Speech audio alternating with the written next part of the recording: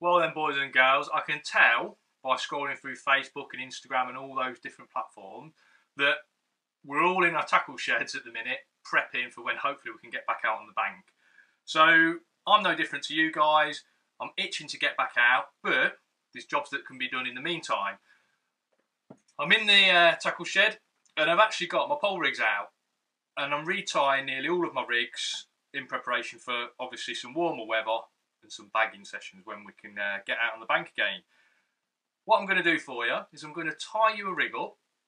I've got a couple of extra rigs that I want to tie up, but also I want to talk to you about the pole floats I use. It's not a product plug, no means at all.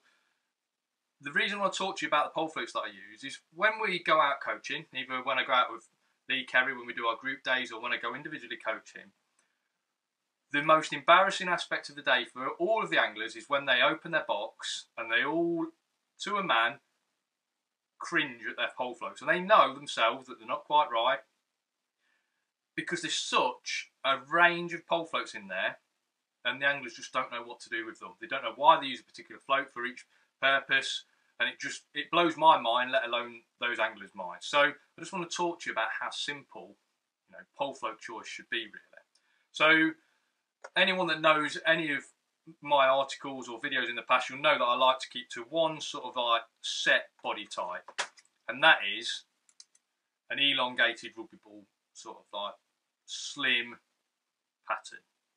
Now, for commercial fishery work, you can't really go wrong with that style of float. It offers a bit of both. You've got a bit of body there to hold on to any slight toe. Let's get it right, there's not much toe on commercial fisheries really, but you've got a bit of body there to hold on to that toe, but it's also slim enough to not hinder striking or any resistance to a taking fish. So I think it's a brilliant happy medium. I also have just really got on with that style of body, so I just incorporate that in nearly all of my pole floats. So all my deep water fishing revolves around that body shape. Now what I like to do is just tailor the tip material for each individual situation. So I have two ranges of floats. The first is my summer float, which is a Malman Rube.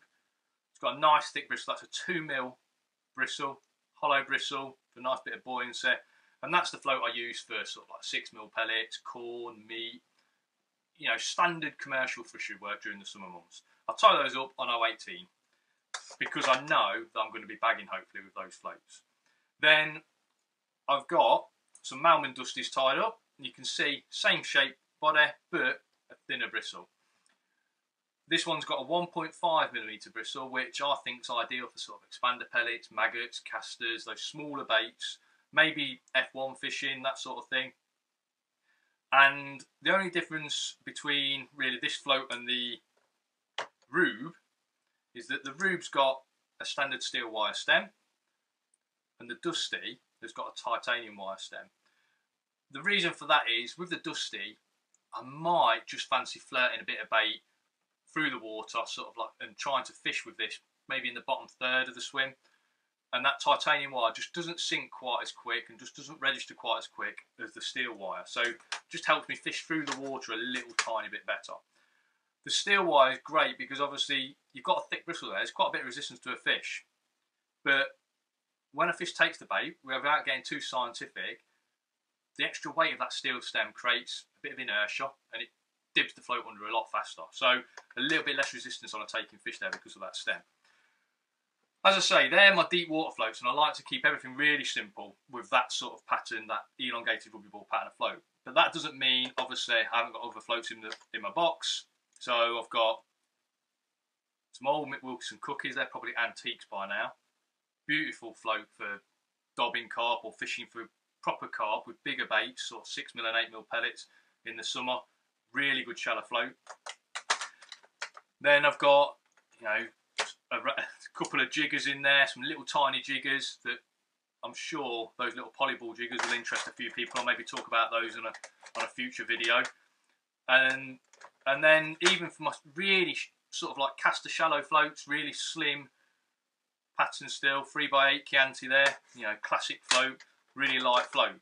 Now, the floats that I'm missing at the minute are some floats for fishing up against the far bank, tapping in bait, fishing against the far bank in really shallow water, and that's what I'm going to tie up for you now. So, I've got some lovely little floats. Used these last year, superb little floats. Now, the reason I like these is because I'm going to bulk all of my weight with this rig, probably about 4 inch away from the hook. That keeps the bait nice and still. Hopefully there's going to be a mountain of fish in my swim when I'm fishing with these floats. So all that fin movement is going to displace the rig, and it's going to cause problems if I'm not careful. So I want a really stable rig in amongst all those fish. They've got a fiberglass stem for strength. Fiberglass is still quite a stable material. And importantly, the side eye is actually whipped in. Now, I'm a big fan of side eyes. I really can't get on with those spring side eyes around the base of a bristle. I think your line comes off at a really awkward angle. So these side eyes, they're a proper side eye, actually in the body of the float, but for strength, they actually come whipped in. You know, a little bit of whipping round the eye, round the bristle, and that obviously has some strength while I can still fish the float and get a real nice presentation with it. Now, you might say, well, that's not the elongated body that you keep talking about, Rob. Obviously, when we're talking about putting a lot of weight on a rig and fishing in shallow water, we want quite a stumpy float. I don't really want a really long float in shallow water. So you obviously have to squash the body a little bit. So we've just made that body a little bit stubbier for the purposes of obviously what we're going to do with them. Now, making a rig, it can be so easy, but it's also so complicated. I've seen people get this totally wrong. But I take my spool of line. These rigs are going to be made up on 014. Thread the line through the side eye. Now, I've got 2 bits of silicone. Sometimes you'll go in a shop or you'll buy some floats. Sometimes, you know, I get floats in trade packs, and the silicone that actually comes with the floats is horrendous. That silicone that comes with the floats, you might as well just chuck it in the bin. What you ought to do is go to the tackle shop and find some really nice soft silicone. You don't want the hard stuff. You want really nice soft silicone. And what I've done for this float, I'm only using 2 rubbers, but for all of my other floats, anything that's got a stem over maybe 3 inch long, I use 3 rubbers. Top, middle, and obviously bottom of the stem. But for this float, as I say, 2 rubbers. I've got 1 rubber that sits just under the base of the body. I'll just thread this other one on. That rubber that's just under the base of the body is probably about 4 or 5 mil, and this one that sits on the base of the stem will be double that. And the reason being is you just want that to overlap the stem. And what that'll do is it'll stop no end of tangles, because that bit of silicone just overlapping creates a little bit of stiffness there, and it just keeps the line away from wrapping over the pole bristle. So, you know, that's threaded on. Now we need to put some shot on it. Now I like to use slot shot for all of my commercial fishery work, and because I know roughly what these floats take, because obviously I've used them in the past, that's another benefit of using the same floats, keeping your fishing nice and simple.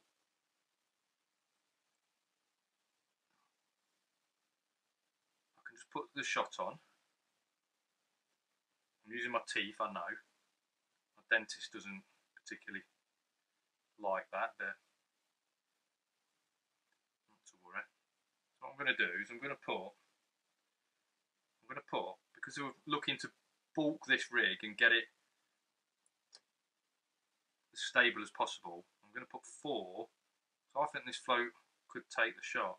I'm going to put 4 number 8s on. And then what you need to do, I've seen people use all sorts of things, pasta jars, cut down lemonade jars.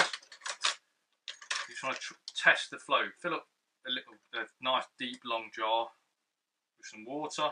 If you've got a Wild Pears bit of crystal hanging around, you could use that.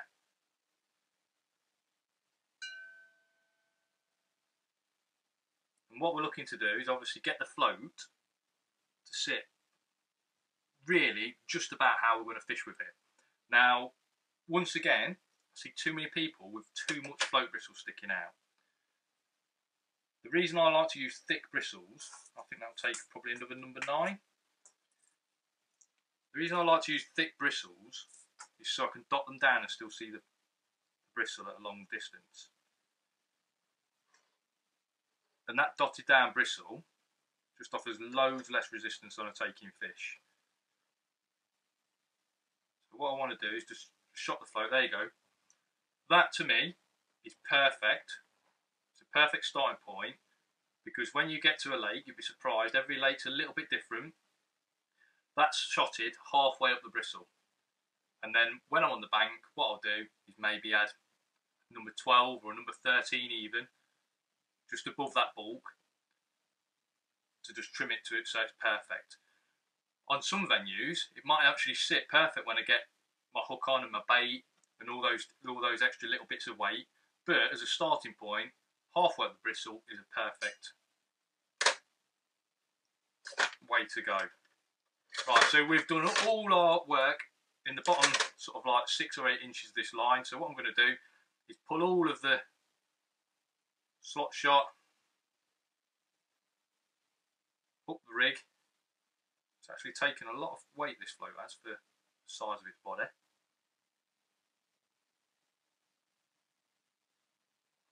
So it's all in a little bulb.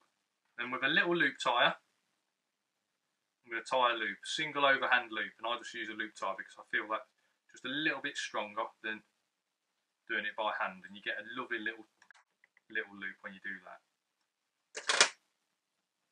Again, use my teeth. Not really too bothered by that when I'm doing a rough cut.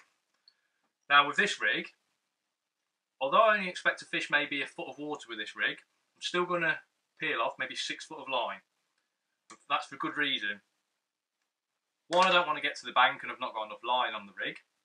And 2, who knows what situation I'm going to be faced with. I might be faced with really clear water with some really spooky fish where I need to keep the line away from the fish. Or I might even use the rig as a swinging rig. You know, if I'm just short of an island, I want to swing a rig over to the far bank, it'd be a perfect rig to use for that. So always make sure I've got enough line above the float to mess around with on the bank. Pull that shot down. And here's something else that seems simple to a lot of people, but it's, you know, can still confuse people. I still see people, you know, I probably get five, 6 guys a year that do this the wrong way. Your hook length loop goes on the winder first, on the little peg first, and just pull the float up, and then really loosely, but still under some tension so it doesn't all fall off, wrap the line on. Last thing you want to do is wrap the line on really tight and it comes off in a zigzag when you do actually want to use the rig. Put it on a little anchor and we're sorted. So there you go. Making a pole rig, pole float choices, you know, it's really simple. If you've guys got loads of time on your hands, which, as I say, I think we all have at the minute, get in the fishing shed, get your rigs out, simplify your floats, get prepared for when we can get back out on the bank again.